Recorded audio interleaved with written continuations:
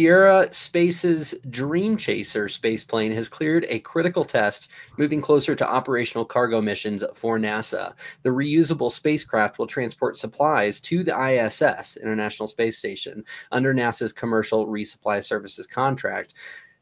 Big thing is perfecting the spacecraft's heat shield for multiple reentries. That's going to be a pretty crucial step and is going to need to ensure long-term reusability. Dream Chaser is expected to launch atop a ULA Vulcan Centaur rocket later this year, pending final safety reviews. They're almost there. It's great. I always love the look of that Dream Chaser. Yeah. It's a bit like, more like a shuttle, but modern. It's a dream.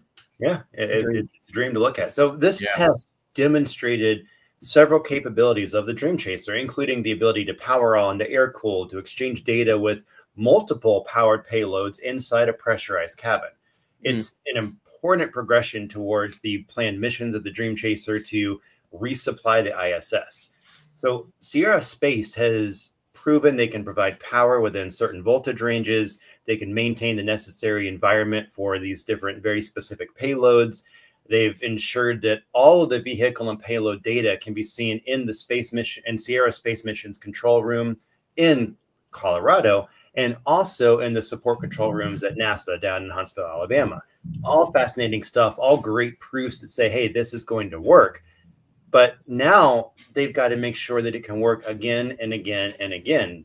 And so I think what we're looking at is going to be, how do we do that reusability, which I know we've already seen other companies working on, you know, Blue Origin, of course, all SpaceX's success there. So it's something that's happening, but it's still a relatively new problem for sending stuff to space over and over again.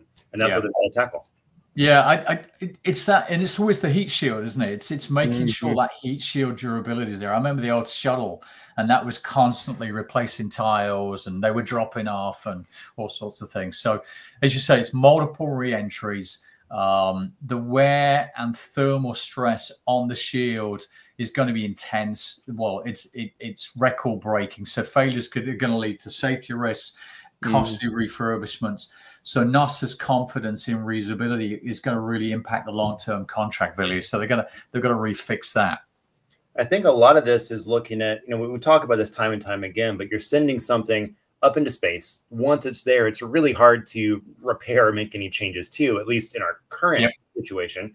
And so it does have to have that multiple re-entry coming back down. And of course, there will need to be quality and validation done probably between launches, right? So I think tackling that is going to be a lot of looking at some simulation and product validation methods.